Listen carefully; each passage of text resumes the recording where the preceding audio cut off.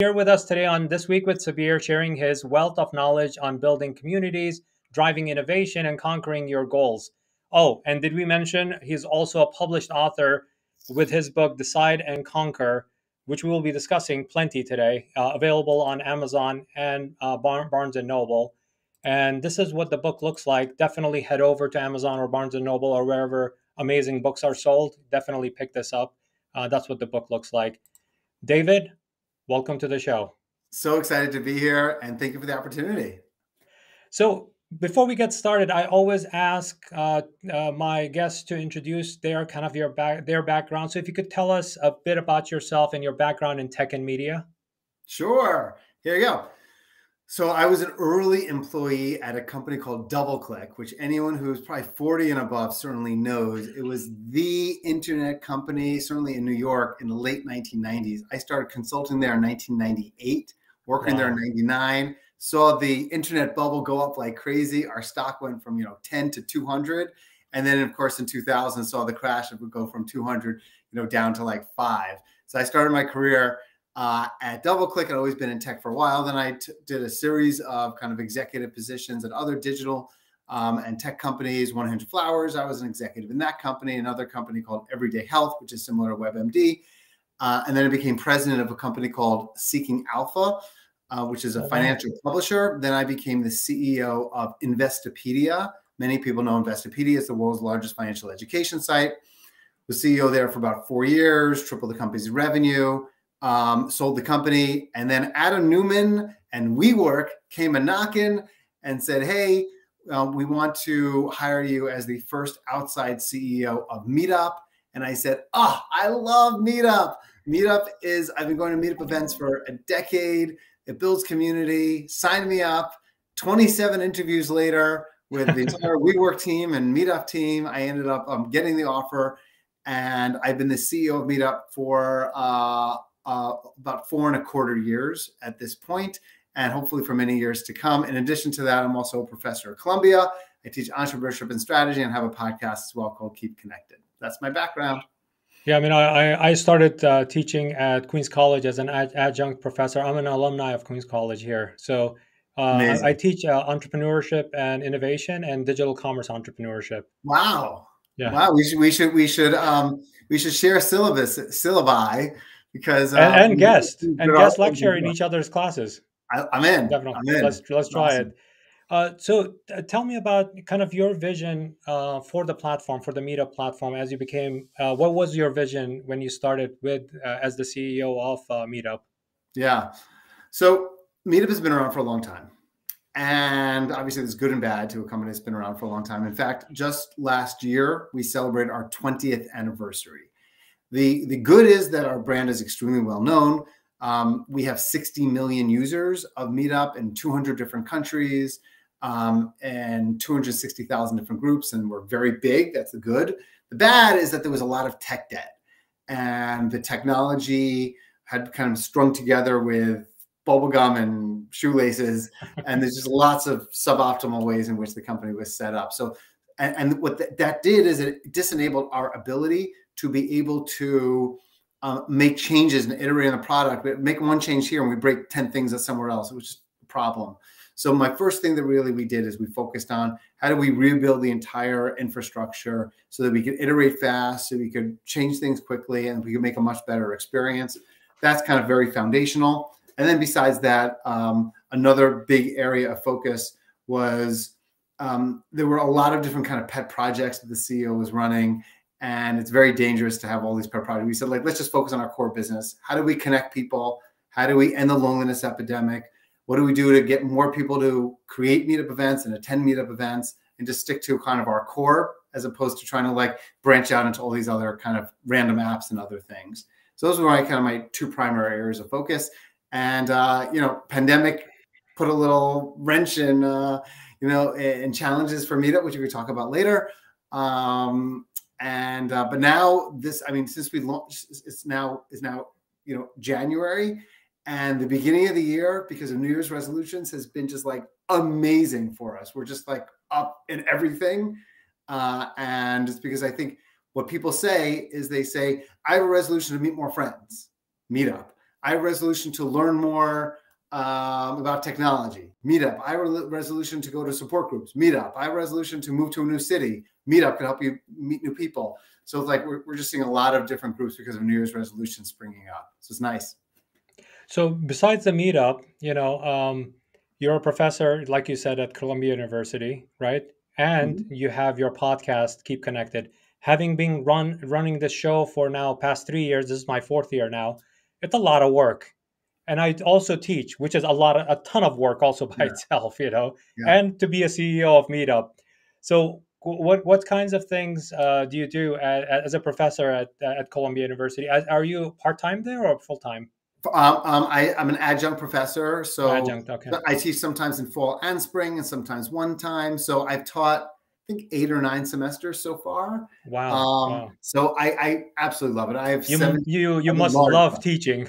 Yeah, I have 70 students in the class. Wow. I learn so much from them, you know, because many of them are planning on becoming entrepreneurs. I'm actually on the board of like 5 different students who have built successful businesses, whether it's for profit or nonprofit. So I enjoyed that quite a bit. And, I just love kind of the youthful enthusiasm of how to kind of build a business. And sometimes I encourage people not to become entrepreneurs in entrepreneurship class, to understand how challenging it is. And if they do, then to understand kind of what the big challenges are, and to learn lean startup methodology is kind of a very big part of kind of the class as well. Yeah, just don't assume that magically VC funding comes on day Oh, zero. God, no. Most of the time it doesn't. Yeah. We could do a whole show on all the myths that we can bust when Yeah. you're an starting entrepreneur and where you watch a lot of fantasy on CNBC and other Yes. places. It is not like Shark Tank. Yeah, exactly. So you're also a published author with your book, and which we will dive into quite a lot. What Sure. inspired you, and can you tell us a little bit about the book? Yeah, of course. So I've always been obsessed with decision making, because I found that what separates happy people from less happy people, oftentimes successful people in business or in life from less quote unquote successful people, whatever success means, because it means different things to different people, and it should, is the ability to make decisions generally and to make the right decisions. So I've been obsessed with it for a long time. I've read countless, books on the topic, etc. And I've always, because I'm a professor, I've always loved teaching others. The challenge is when you're a professor, you teach others, you have 70 students in your class, great. But if I want a way to positively influence as many people as I can, then writing a book could have an even greater positive influence than just teaching a class. So, but the problem was, I didn't want to write like a boring book with like just principles and like principle 1, principle 7, principle 8. Like that's just boring. The best books are stories, and just crazy stories and roller coaster, insane experiences, and then extracting learnings from those crazy experiences, but making something a real page turner. I didn't really have enough life crazy experiences that I thought would be entertaining enough.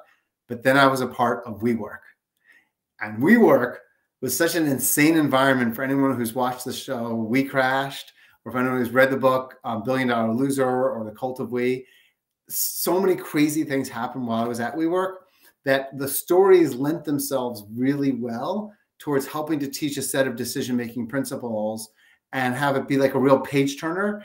And that was the goal of the book, to get people like to have like really engaged kind of writing and storytelling, but to extract really important principles in the process. So I literally wrote the book, I am not kidding, in 2 months. I just like during the pandemic, just started writing, wrote the whole thing out, sent it to one publisher, HarperCollins. Normally I have to send to lots of different publishers and find book agents and have an agent or anything like that.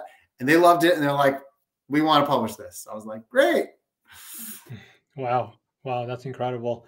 I mean, given the now let's go dig into some of the principles, but I want to throw a little bit of a wrench, because Great. the world has thrown wrenches at us, and that's kind of the unpredictable nature of the world we live in. Everything Mhm. from the pandemic to supply chain issues to wars, or wars that could lead to World War III. All sorts of things. I mean, the recession, inflation. There's a lot of unpredictability, especially we're packing a punch right now. So when Yes. you're thinking about Decide and Conquer, all of the things that I just mentioned impacts your business, impacts you as an entrepreneur and as a Yeah. business. So from Decide and Conquer's principles, what are your thoughts on that? If you could just tell me how you conquer that. Yeah. Can we take the example of the pandemic, use that, and then just take off from Sounds there? great. Yeah, let's Okay. go. So when the pandemic hit, and we saw it hitting in China, of course, in like February of 2020, we saw overnight, boom, late February, every single event get canceled overnight in China, overnight. And we're like, what's going on here? There's been pandemics in the past in Asia, with SARS and other things. It hasn't necessarily influenced New York or the US, excuse me. And even though we're in 200 countries, it was not a big worry. Then we started seeing every event get canceled in Italy, Northern Italy specifically. We're like, what's happening here? And then in Europe, and then of course, very quickly in the US. In fact, the second case of COVID that Mount Sinai Hospital had, which is a big hospital in New York, was a Meetup employee. So it really happened very quickly for Meetup. And Wow. we quickly got all employees together once we started seeing our business just nosedive. Overnight, all of our events were canceled. Like, we're called Meetup. What does Meetup do when you can't meet up in person? We got together as a group and we said, what is our mission? And this gets to your answer in terms of the principles. What is our mission? Is our mission about IRL, in real life, getting together in person? Or is our mission about connecting and keeping people connected? Which is our mission? So one of the key decision-making principles that I talk a lot about in the book is to make sure that you understand what your true mission is when you're making a decision. And if you're going to pivot, there's a concept when you're pivoting, you keep your heel planted and you move your foot. It's not you're wholesale moving something. It's you're keeping something planted. What should be planted is your mission. When you're making a decision, make sure that you understand what your mission is as a company or as an individual. And you could change your strategy, change your direction, but you don't want to change your mission. Because if you do, you're going to be sunk, because that's what you stand for. So our mission was about not in person. Our mission was about connecting. And we said, the world needs Meetup even more. We made that decision very quickly, very quickly. Another principle in the book is the importance of speed in decision-making. And we launched an MVP, a minimum viable product, within 3 days that Wow. allowed for online virtual meetups. In our 18-year history up to that point, Sabir, we prohibited all groups that were only virtual events. Prohibited it. We lost tens of millions of dollars by prohibiting it. But we said, our goal is our mission. We're going to focus on helping keep people connected. And we launched a kind of an MVP very fast. And kind of that really helped to save Meetup. We're now kind of bigger than we were beforehand. The number of virtual events that we've had over 5 million virtual events at Meetup, which is kind of amazing. And the pandemic was hard, but we're going to emerge much stronger because of it. Definitely.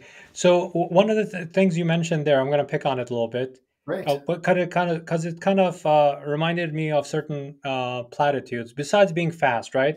Certain platitudes like "nice guys finish last." I mean, platitudes like that, and you talk about avoiding them. So what are your? Can you elaborate on that a little bit? Okay, great.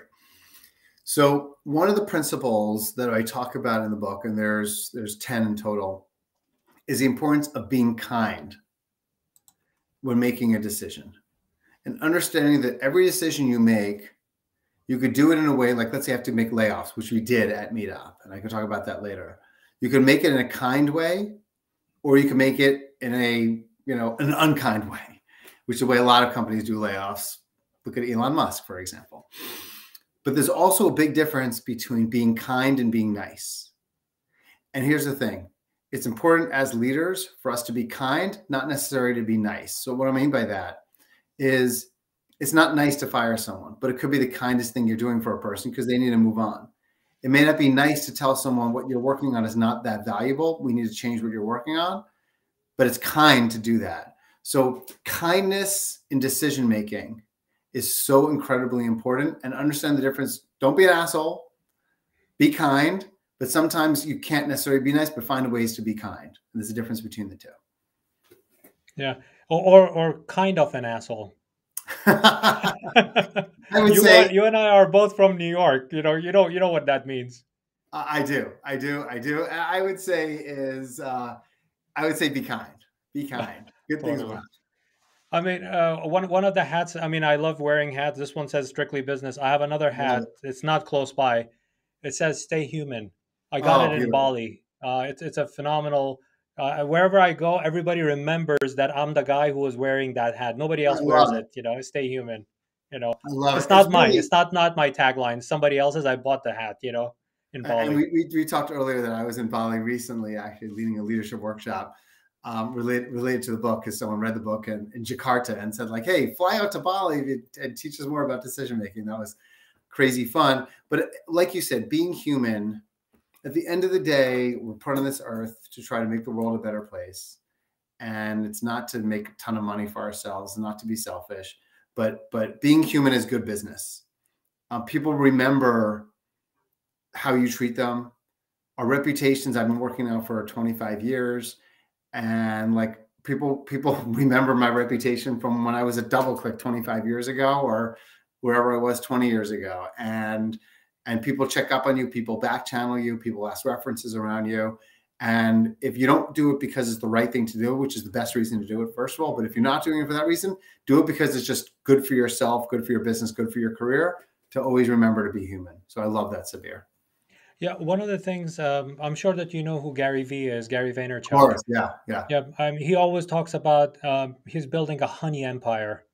you Mm, know so it's always about honey. It's about being kind and empathetic and so on. And then empire, yes, we are in the business of actually building a business, so it's not yeah. like this is not a charitable thing we're doing. Yeah. So that's the phraseology he uses. I love that. I love it. And the analogy of honey is a great one, actually, because the whole idea of honey is that it causes people to want to stick to you, right? And people are excited and they stick, and you retain employees better, you retain clients better, if you're honest and you have high integrity. So it's a great analogy. What about taking, like calculated risk taking? Sure. Because when you're making those kind of decisions, obviously it has to be a calculated risk. You're doing it every day. Hmm. So from the principal standpoint, how can individuals and our organizations use that to make better decisions? Yeah, great. So one of the biggest things around risk taking that people don't realize is that there's oftentimes a greater risk in not making a decision than in making the wrong decision even. So there's a great quote by Theodore Roosevelt, our ex-president, who said, the best decisions are great decisions. The next best decisions are bad decisions. The worst decision is no decision. And I share that because when people oftentimes think about risks, they think, uh-oh, if I make this decision, it could be really risky. And I don't want to do that because I don't want to add more risk. What they don't realize is that oftentimes by not making a decision, it could even be riskier. So for example, when the pandemic hit, we could have decided not to make any decision regarding whether to allow for virtual events and virtual groups. That would have been much more risky than making the decision to start allowing for that.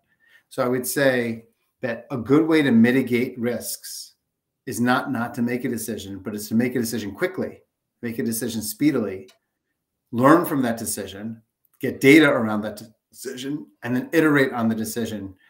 People talk about like minimum viable products. I think a very important thing to think about is, what's your MVD? What's your minimum viable decision?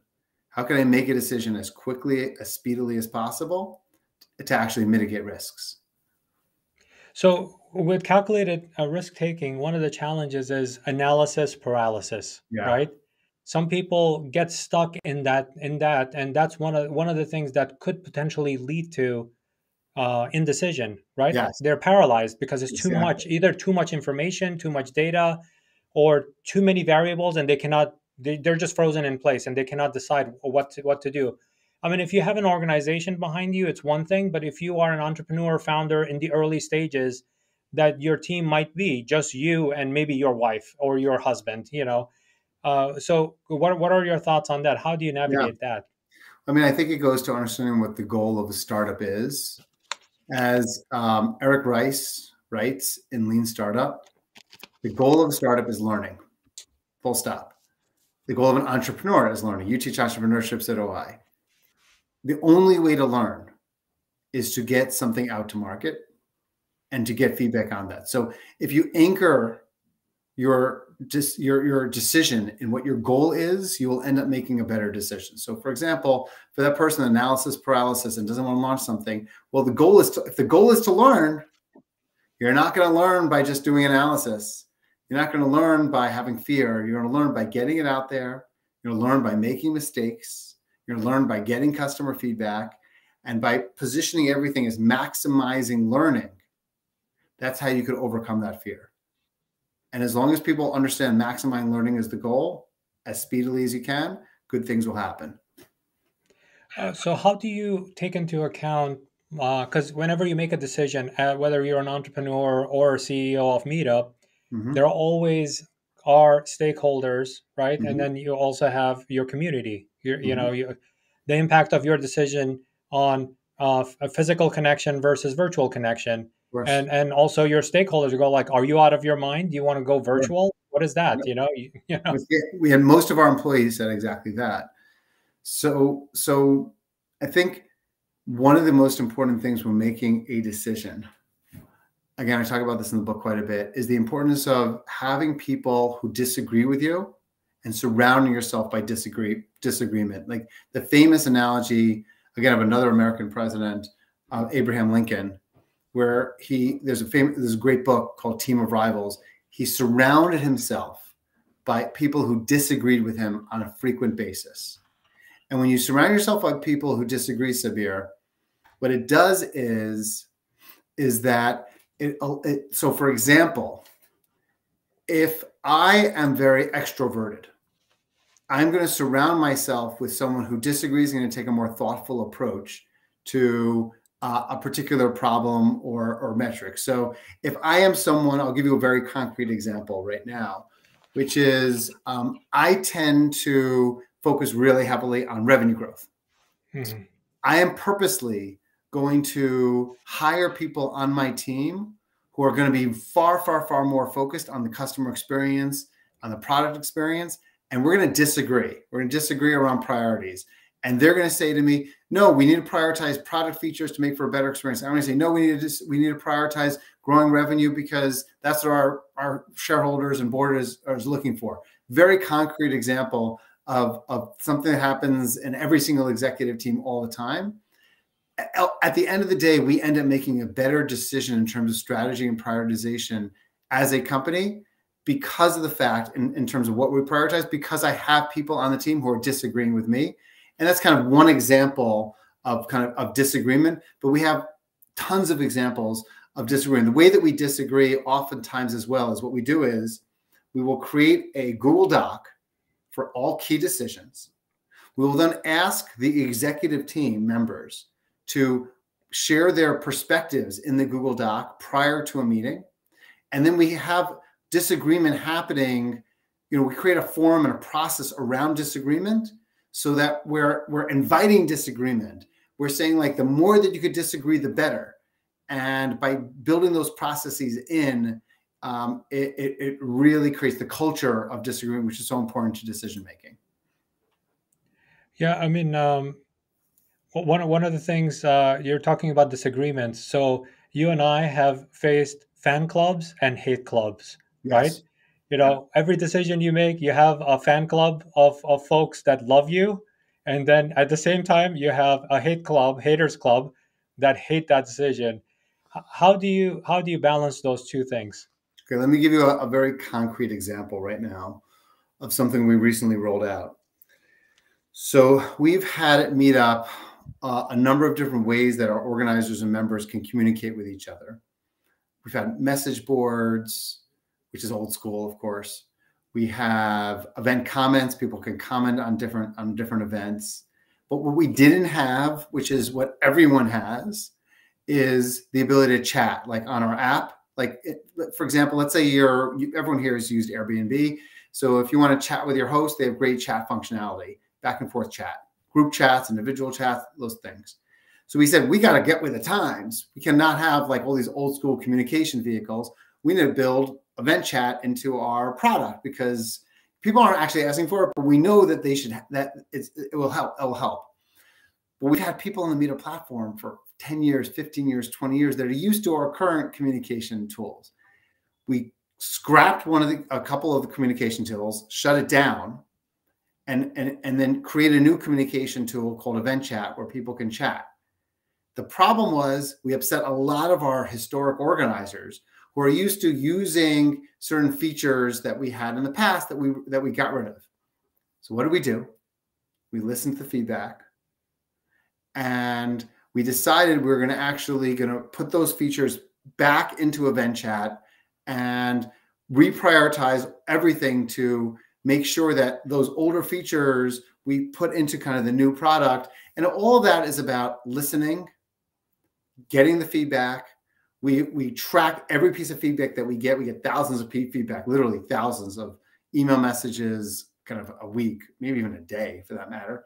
And we track everything by theme. And then we prioritize all of our product features and our roadmap based on kind of volume of feedback. So it's not about listening to one person. This is the problem, Sabir, who feels very, very strongly and is very, very angry. That we can't listen to, because too often the very vocal minority ends up being the basis for how you prioritize a product feature or decision. And you can't. Instead, we look at it from a quantitative perspective. Where is there the greatest pain points listed? And that is the basis for it. So we don't listen to the vocal minority unless that vocal minority becomes a more, greater majority, in which case we then will listen to them. So it's very quantitative based.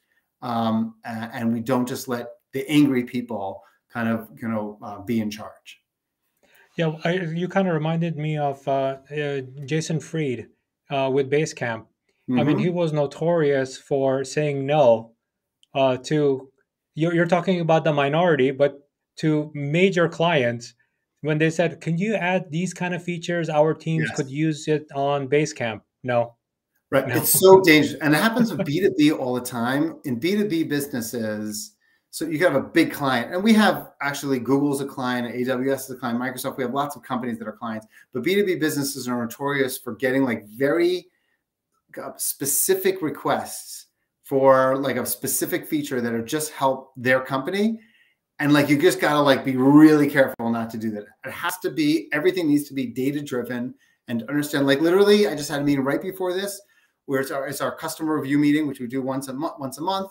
And it's just a sorting of highest to lowest, preponderance of feedback. And it's like green, yellow, red. And we want lots of greens on the top, meaning we're taking action on those, or we've already taken action, and lots of reds on the bottom. I mean, we're listening, but we're not taking action yet. So as an author, I would say that, there are certain things that you would write in your book, right? There are principles that initially the intent was professional, right? For my work, for Meetup and so on. But there's always, that professional life bleeds into your personal life. Yes. So how do those 44 principles, right, impact your personal life? How do you utilize them in your personal life?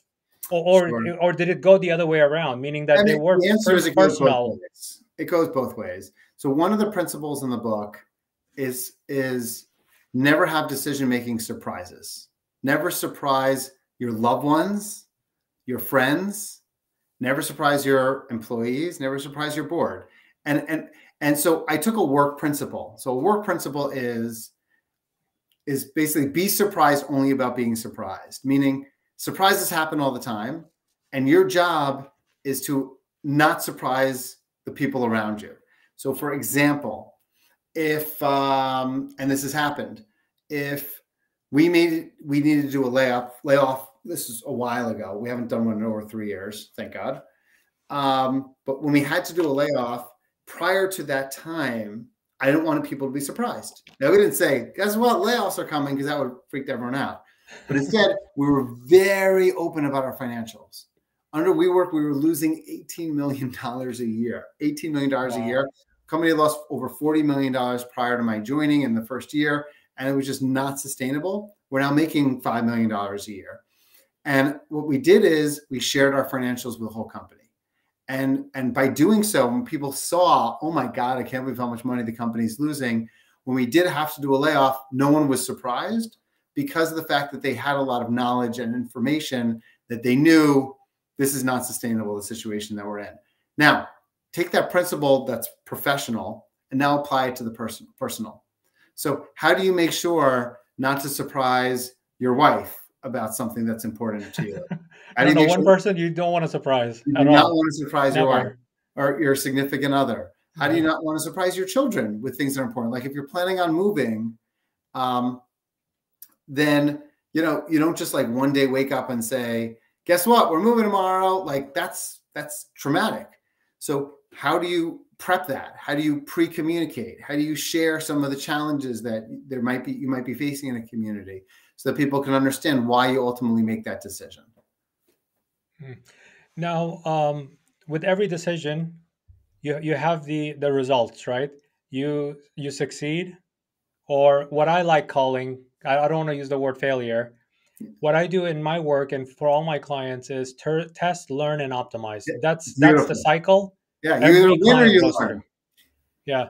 We will give our best approach to what we're trying to do. Marketing experiment, Google ads, Facebook ads, doesn't matter, right? We're testing it. Either, we know that these things succeed and these are the other experiments we will set up and we'll learn from it. Maybe our budget is not right, maybe the creative is not right, maybe the ad copy is not right, the audience was off, maybe we need to tweak the audience, narrow it down, create a different kind of option. Mm-hmm. That's what you need to be in forever loop like that. Mm-hmm. So but when that's a very specific, it's very quantitative, some of it could be qualitative because of creative. But how do you put that into from a print from the from a decide and conquer principles? How do you put that into your decision making, that whether it's a runaway success or now you have to learn something from it? How do you go through that? And can you give that with some examples? Yeah, sure. So a few weeks ago, it's not in the book, but I'll apply a principle. A few weeks ago, we launched something called Meetup Plus. Has to have a plus because that's what everyone's doing these days, right? And what Meetup Plus is, it's a feature for all of our Meetup members. We have 60 million members to get additional capabilities. They don't see any ads. They could skip the line and not be on wait lists. There's a whole bunch of different features that Meetup Plus members can get. And it was a big question. It was a question of whether we should launch this or not launch it. And there was all this debate that was happening. And again, the principle of being speedy, like we mentioned earlier, is and learning is ultimately the priority. So we said, we don't know if it's going to succeed or fail. Let's just do what's called a dry test. I love dry tests. What a dry test is essentially no tech work. We pretended like we had something called Meetup Live. We didn't have it yet. Now we do. This a few months ago. And we put all these calls to action about whether or not they'd be interested in this feature of Meetup Plus, that feature of Meetup Plus, whatever it was. And then when they got to they clicked on, yes, I want to buy. After they bought it, they thought they bought it. We said, well, we haven't rolled it out yet. The reason why we did that is because rather than having opinions about like, does this make sense? Is it going to be successful? How big can this really be? All these opinions don't mean anything. They're not grounded in data. So we then looked at what the click-through rate was, what the conversion rate was, and we're able to use those as a basis for putting up financial model together of how big this business can actually be. Once we looked at the data and we said, whoa, look at the percentage of people that are buying this or thinking that they're buying something. And what if that, and we keep the same rates. So it's not what people say that matters. It's what people do. It's actual actions. So when making a decision, try to find the path towards seeing people's actions and what they do, because what people say and what they do, like you run a survey, who cares what they say? It could be totally different things. You actually reminded me of a question like, do you recycle? right? If you ask people, 100% of people will say, yes, I Exactly. recycle. But when you put a camera and hit a hidden camera to see on garbage day, to see do they separate out their recycling from the trash, you find out that there's a number. There's a number. It's Yes. not Not 100%. 100. Yeah, it's Yeah. And probably my favorite 50, one is also something like, 55%, something like that, you know? yeah, and Sabir, I love that one. The other one I love is how like 80% of drivers say they're above average drivers. Like that's not possible. So, what people say and what people actually do really does matter. And, people will ask the survey, would you buy this? Who cares if you would buy it? Like, did you buy this or not? That's what actually matters. Yeah, actually, there was an excellent book I read many years ago by Paco Underhill, "Why We Buy." I don't know Mm, if you read that book. very famous It, book, sure. very famous book, really fun book to read. And he talks about this is about old school retail, about when somebody walks into a retail or walks Mhm. by the retail, what do they do? The best way to know: don't ask the cashier, don't ask the customers, don't survey them. Set up cameras and analyze heat map and analyze where they're going, where there are dead zones and stuff, and that's what you learn from it. Yes. If you want to know what promo works, to do a trial run, you know, run it for Christmas in July to see if it's going to work for your Black Friday sale. Do that, and I had read that when I was much younger. I think maybe I was in my 20s when I read that book. It's an old book. I think it's available on Amazon. It's a Oh fabulous yeah, book. it absolutely You is. know. It's a really great book. And again, it's like anything else. Like we hire people and watch them play with our website, watch them play with our app, and just see what they're doing. Just literally watch what they're doing. Don't ask them to do anything. Just like create an event, attend an event, browse, search, whatever. Just watch, and you're like, and someone's getting stuck on something. Someone's waiting for a while. Just watch how people are interacting with your product, and good things will happen. And then shut up, and then just learn and listen. Yeah, it's not opinion. It's not one person's Not opinion. enough. That's the other. Exactly. Yeah, People I mean it's think they're so smart. Well, the smartest thing to do is basically follow the data. That's it. Full stop. That's it. yeah. I mean one of the things that almost every client says to me, right? Because I help them scale their business. Mhm. They go like, so what do you think? What do we need to do? I don't know. You gave birth to this company. You've been running it for 30 years. You just spoke to me for 30 minutes. You think I should have a specific opinion about that? I need to look under the hood and see what's going on, you know? Very nice. Very nice. It's a great example of just data-driven decision making needs to kind of trump anything else. Agree. Yeah, definitely. Um, Actually, I had now let's move to from the individual, right? You as a CEO, because you're not running Meetup by yourself. You have an Yep. organization Yeah, around close to you. 100 employees. Exactly. Yep.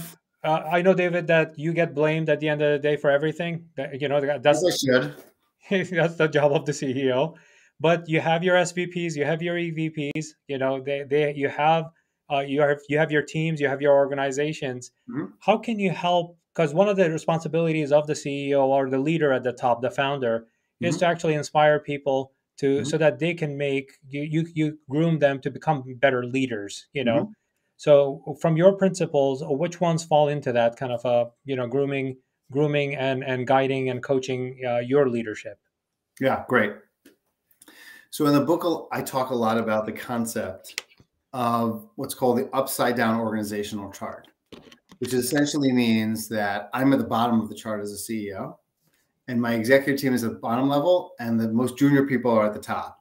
My job as a CEO is one thing: support and enable the success of the people on my team. The job of my team, my CFO, our VP of growth, etc. Their job is to support and enable the success of the people on their teams. So if you see your role as not I'm the driver and I'm the person who's in charge, it's my job is to enable you to be as successful as possible. And if every one of my executives are as successful as possible, guess what? As CEO, I'm going to be successful. I don't need to do anything except for make sure that everyone on my team is as successful as possible. So one of the things I try to do is in my one-on-ones with everyone on my team, I end a one-on-one and say, what could I do to help you make you more successful? Like, oh, yeah, actually you could do X, Y, Z. So again, it's finding a way to be kind, finding a way to be supportive, finding a way to enable people to succeed. That's the role of a leader, and that's the role of an executive team. And if everyone is doing that, then the company will succeed. Well, one of the earlier things that we talked about is that Decide and Conquer is not a framework, right? It's principles, right? Yes. So, because the thing is, typically with frameworks, it tends to be very rigid, right? Right. Either you fall into the framework, or you have to just use the framework, right? And just suffer through it, versus you call Decide and Conquer, you call it principles. It's not framework. How is adaptability and flexibility in that, right? If it's 44, do I abide by 44, or am I or are there industries, do you believe, that is just not, it's not going to work for them? Yeah, it's of paramount importance. I'll give you a very concrete example. So one of the most common decision-making frameworks is called the Eisenhower matrix. I don't know if you've ever Very heard of it. familiar. Yeah. Right? Good. So for people who don't know, the Eisenhower matrix is based on just basically a 4x4 grid, because everything in consulting has to be 4x4, right? You sound smarter that way. Of two things, looking at like urgency and importance. And basically the concept is, if something's high importance and high urgency, you do it first. And if it's something's like super urgent, but not as important, you do it next. If something's super important, less urgent, then you don't do the things that are low importance and low urgency. Great. And that's a very nice framework. It's wonderful. The problem is, it doesn't help you to figure out what you should be doing in the first place. Meaning it doesn't help you to come up with even a list of what you should be prioritizing and deprioritizing. And the problem with it is it implies that every decision is you could be looked at in terms of importance and urgency. And I don't really believe that that's the case. What I'd rather do is I'd rather say we have a series of principles. Be surprised only about being surprised. Be pragmatic. Be bold. Expand your options. Those be long-term focused. There's certain principles in decision making that are really important. Apply those principles, and things like talking about like how do you create your luck, which I could talk about later if you want. Apply those principles and things will happen, as opposed to like a rigid framework. Yep. Let's talk about the luck. Okay, sure.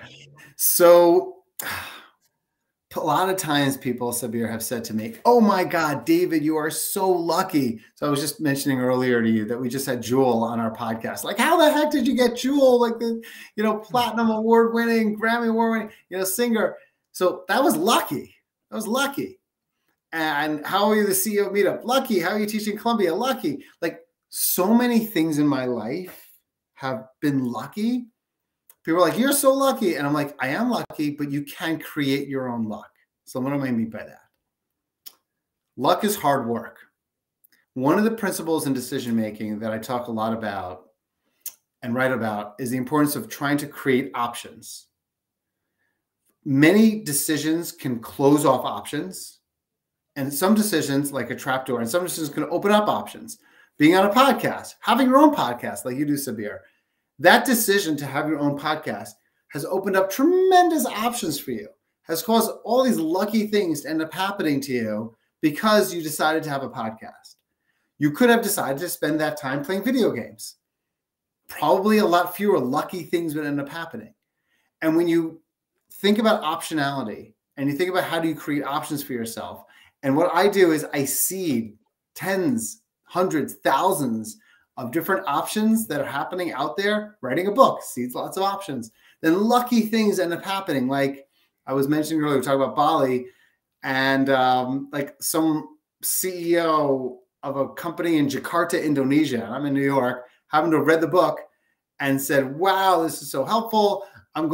Could you come and lead a leadership workshop? That's lucky. That's crazy. Who the heck has that happen? But it's because I made the decision to write a book, or because I made the decision to have a podcast. Now, not everyone's going to write a book or have a podcast, but you could make the decision, go to a meetup event, right? And network and meet a whole bunch of different people. That opens up lots of options. And those options result in lucky things happening. So I would say that, David, I'll give you something new for you. I don't know if you've heard this before, but luck, people confuse it with a word. They think it's a word.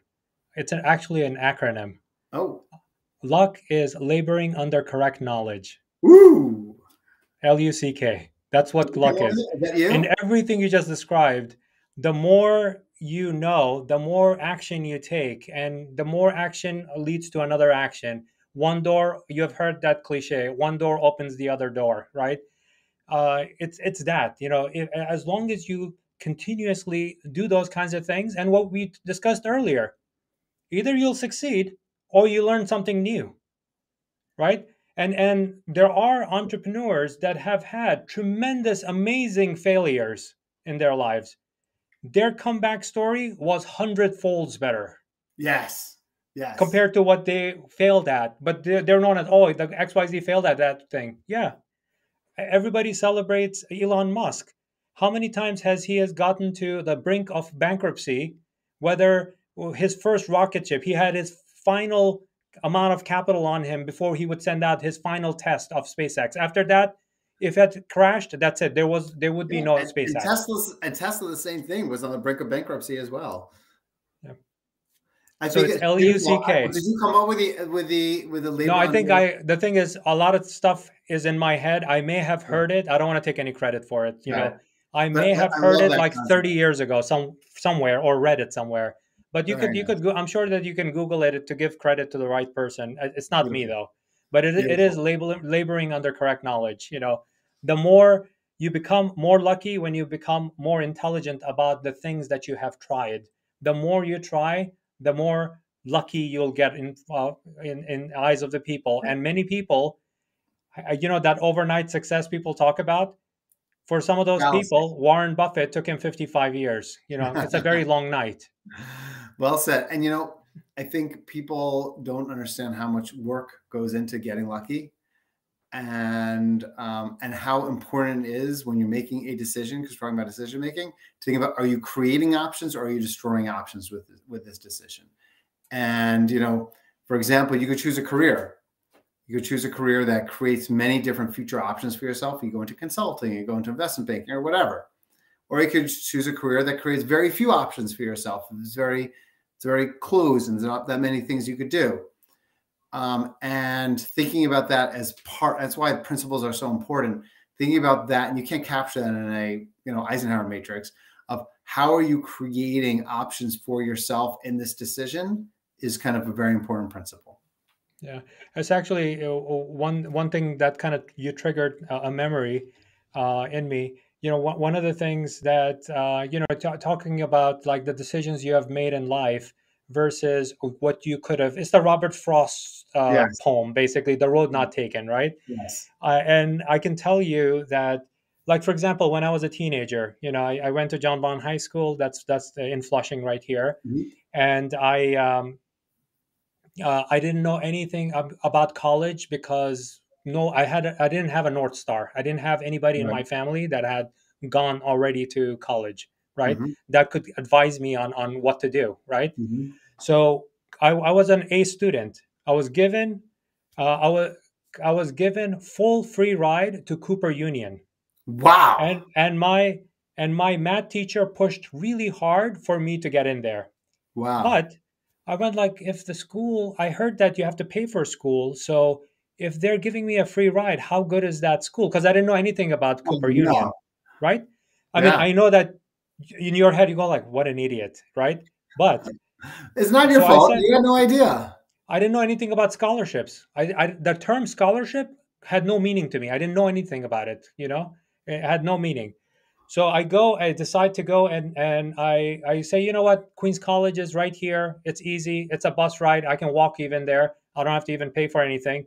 So I'm gonna go. I'm gonna go work, and the money that I'm gonna collect, I'm gonna pay the college tuition fees, right? And I did that. But I think that if I had taken that road, Robert Frost, thank you, right? If I had taken that road of Cooper Union, I may have been a fabulous, like, a mathematics professor or physics professor, right? Versus what I did was I went for computer science at Queens College, and I learned about doing things on my own, right? Beautiful. If I needed to go to college, I could pay for it and I can go get my degree and I can make those kind of decisions. I think it also instilled in me the sense of entrepreneurship too, Yes. like consulting while I was going to school, right? Yeah. And I was getting paid. and on and on and on. I think it led to all of the decisions I've made from then on. One decision, one door, it just opened up another door. And things that pivoted and didn't work out, actually, I'm glad that they did not work out. Laid off from Beautiful. a job 20 years ago, perfect. What a great What decision. a I blessing. could not have met XYZ people, could Yes. not have connected with Shark Tank and all of these other amazing other opportunities in my life that I've had. So I think that decision making and deciding is an important principle, Yes. Well right? said, Sabir. Thank you. That's such a great example. I really love it. And it's amazing how decisions that you make early in your career can have a profound impact, but nothing's irreversible. And you can make decisions when you're 50 or 60 years old that will change your life. Someone very close to me had just decided at close to 50 years old to start, start getting a master's degree, and that's a decision. And that's a beautiful thing. It's never too late. How many students do you have? I don't know. I mean, I have students in my class. They are in their 50s and 60s right now Yeah, and it's really finishing up their exciting. BA degree.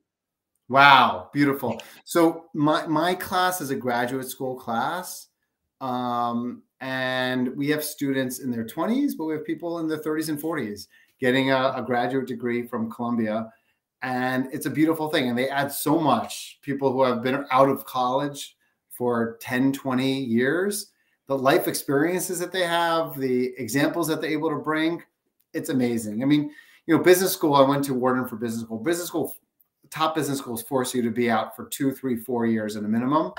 And there were very few people that went straight from college to business school. They just didn't get as much out of it. They didn't contribute as much. And the ability to have like a pause and a break between college and graduate school and to really grow during that time, experience things during that time, learn during that time, it's just invaluable. How are you going to talk about 15 to 20 years of your practical experience because you had none? Exactly. Exactly. That's the Exactly. thing. I mean, Exactly. if you've gone through 2 or 3 layoffs, there's plenty you have Oh learned yeah. from that process, hopefully, or if Exactly. you were part of an amazing startup that grew to from zero to over $1 billion, that's something you can talk about. Yeah, no, it's great. I mean, at all stages of life, if I may add. So I have 3 kids, and two of the 3 have already graduated from high school, and they do a gap year between high school and college. And I think you get more out of your college experience if you take a gap year in between high school and college and kind of have some kind of interesting life experience during that time. People oftentimes are too fast of a rush. They feel like they have to finish everything up on the right cadence, and it shouldn't be that way. Taking a break between high school and college, taking a break between college and graduate school, taking a break from your job for 3 months for a period of time or whatever can be one of the best growth experiences I had was when I was fired and I had 3 months to like figure out what I wanted to do because I had a nice severance. And it really helped me figure out like what I wanted to prioritize and what was important to me, which was, for me, was working for a mission-driven company where I felt like what we were doing was really making the world a better place. And that helped me a lot. We talked quite a lot about short-term goals and short-term decision making. Do the principles apply to like long-term and longer-term goals? Yeah, I think one of the things I always tell people is understand first of all whether or not you tend to make decisions when you by overweighting short term or by overweighting longer term, and understand which your inclination is. Are you more that overweight short term or long term? But from a long term goal perspective, here's an example. Oftentimes, people are working in business and they do what's best for themselves. They should be doing what's best for the company. So I, for example, used to work at a company called Dwayne Reed, which I'm sure Sabir, out of business school. I'm It's a very familiar. pharmacy chain in the New York metro area. Yeah. And I was in charge of building out a new business for the company. I just graduated from business school. I was 28 years old. And I didn't do what was best for the company. I did what was just best for myself. I focused on kind of building this business up, even though it wasn't going very well, and kept growing and growing and growing because it would be good for me. And like that's, maybe good in the short term, but bad in the long term. And ultimately, I built something that just had no scalability. We were losing lots of money. The technology wasn't really working well. And they shut down the entire business. And that did not help me in the long term. I had to take like a step back actually in my career after that.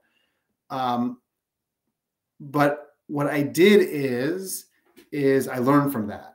And I said, always focus on what is best for your company. Good things will happen. And it's an important principle as well, as opposed to just saying, I'm going to do whatever best for myself. Like resume building, that's the term I Like use, resume building or taking a job for like a big brand, like I'm going to work for Google. Great. But that's just a short-term brand. And if your job at Google is something that's going to be exciting and grow from it, great. But it may be better work for some no-name startup than to work for Google, because you're going to learn and you grow more and you're going to get exposed to more opportunities. I turned down Boston Consulting Group, which is a great consulting firm. I turned down Deloitte Consulting, another great consulting firm, and I got job offers from all these different places. And I worked for a no-name place right out of college because I knew I would have a better experience and help me. I knew it would help me in the long term. So absolutely, making sure that you're long-term oriented in your decision. It's a long career, it's a long life, thank God. Very, very important part of decision making. Yeah, and plus I think because I've made those kind of decisions myself too. When you are joining a no-name brand, right, you just have access to so much more opportunity to work on different types of things and solve different problems. You just have the opportunity to do that. Versus if you are Boston Consulting Group, right, or Grant Thornton or Ernst and Young, the problem is you are one function. Yes. And you're in this responsible set for structure, which just can't break out of. And actually, one of the things I advise, because my clients ask me this question, they say, "Oh, I have this incredible candidate. She was the director or VP at Johnson and Johnson. Let's use that as an example, right?" I said, "Okay, let's forget about the fact that they're from Johnson and Johnson. What have they done specifically?" Right. Because the thing is, That's when you're at Johnson and Johnson, that person has 25 other people around them for one decision. It's a tiny decision. Yes. They're not making it, Yes. And working across functions is so important. Too many times in big companies, you're working in your little silo. I'm not saying big companies are bad. They're good and they're bad in certain ways. But it's important to get exposure outside of just a silo. Smaller companies tend to give you more of that exposure. Yeah. So for one final thought, this is what the question I ask all of my guests. Great. What is your number one thought or the principle from the 44, right? That's $100,000 expert insight. You want our entrepreneurs and listeners to take away from them and implement it ASAP. Okay. Here's what I would say. Buy the book. In the book, I talk about kind of decision zero, which is before you even start your job, your ability to succeed starts the moment that you accept a position. And there's many actions that you can take after you accept before you start. You can meet with people prior to your start. You can read a tremendous amount you can ask for a lot of information and data prior to starting. So set yourself up for success in your new job, not on day one, but 2 weeks, 3 weeks before day one. And you will end up really hitting the ground running on your day one. And not enough people do that. Not enough people say, send me information. I want to talk to people beforehand. So when you make a decision, always think about what could you do? I decided to join this company. What could I do right now that could put me in a position to succeed, and not wait until you actually start? That's well put. I really like that advice. I actually do that with every client right now. Beautiful. As soon as they sign the contract, they go like, "But we're not supposed to have a kickoff." I said, "I know you, you know me. We said hello already. Send me all these things. When we do the kickoff, I'm gonna start telling you exactly what we need to do." Beautiful. We'll spend 30 seconds on saying hello and how was your weekend. Which is, by the way, which Sabir is like, I also like to say is the most selfish thing you could do is to be unselfish. And that's an example of that. You're being unselfish. You're giving your time without getting paid for it in the beginning. But being that unselfish person is actually one of the best things you could do for yourself.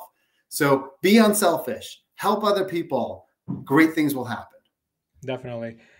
David, thank you for being here on the show and sharing your journey and your wisdom related to Decide and Conquer. Definitely, I would highly recommend to my audience to pick up this book from wherever books are sold, Amazon and what Barnes & Noble and everywhere else. Really appreciate you being here. I loved it. I loved it. Can't wait to hear the episode and to connect further. Take care. Definitely. And thank you, audience, for tuning in. Whether you're caught it live or on the recording, we have amazing guests like David coming on the show. This is our fourth season, and we have many, many amazing guests. 4 years, 4 years. I can't believe I'm doing this for 4 years now, but incredible guests, and they have shared their journey with us and their wisdom with us. I really appreciate each and every one of them. Thank you again, David. Absolutely. Okay.